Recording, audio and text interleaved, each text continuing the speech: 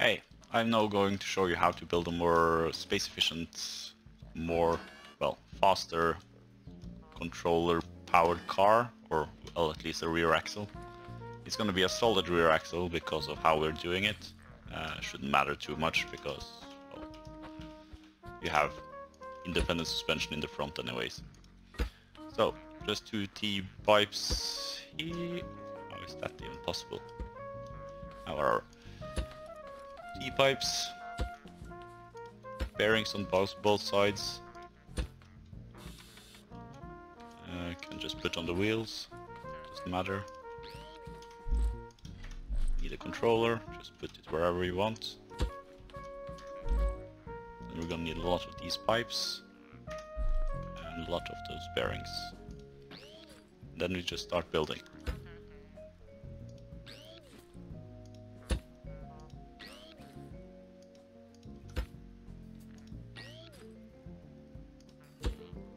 And you can do this as many times as you want, basically.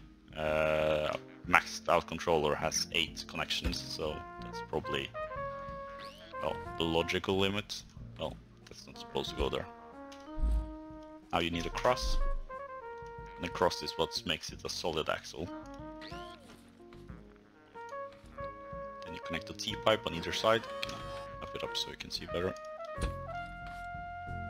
And then you put pipes to the wheels. We need a few of these. Well, not necessarily. You can do this however you want. Just try to use pipes, the small diameter pipes, because then it doesn't collide with the suspension. And then you have to make sure that this is connected. Whole axle.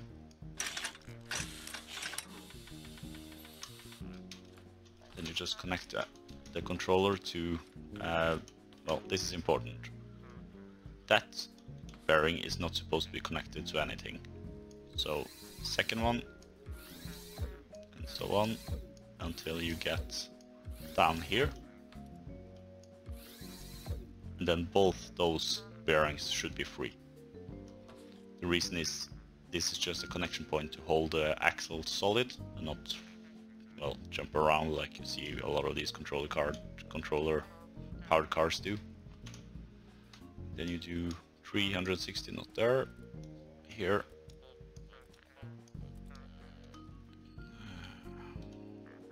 And all of them. Loop it, full power, connect the controller to the seat, and we're done.